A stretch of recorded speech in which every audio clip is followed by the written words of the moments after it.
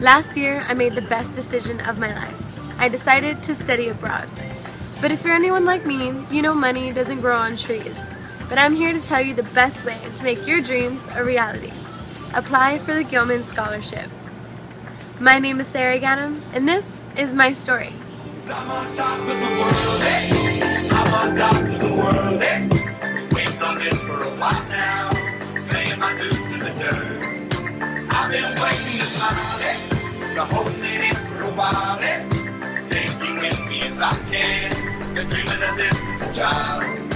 I'm on top of the world. I studied abroad in one of the most exciting and busiest cities in the world, Hong Kong. I attended Hong Kong Baptist University in Kowloon City to study communications, and I never expected how much I'd learn from my classes.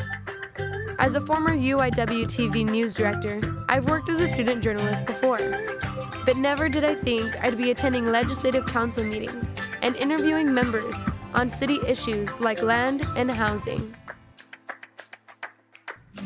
The city of Hong Kong has almost too much to offer, because we never really could decide on what to do first. You can hike up Dragon's Back or Lion's Rock. Hey, we're in Lion's Rock. We just finished the top. It was kind of hard, and now we're enjoying the view, and it's beautiful. Look at the view. Go swimming at Big Wave Bay. Get crazy discounts at the ladies' market in Mongkok. Gamble away your money at Happy Valley Racecourse.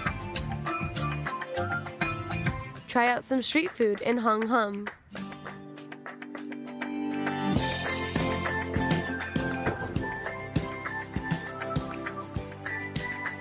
Or explore the surrounding islands like Chung Chau or my favorite, Llama Island.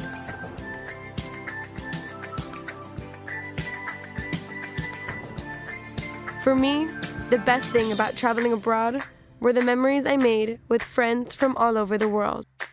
And of course, I have to mention all of the traveling. I'm on top of the world, eh? I'm on top of the world, eh?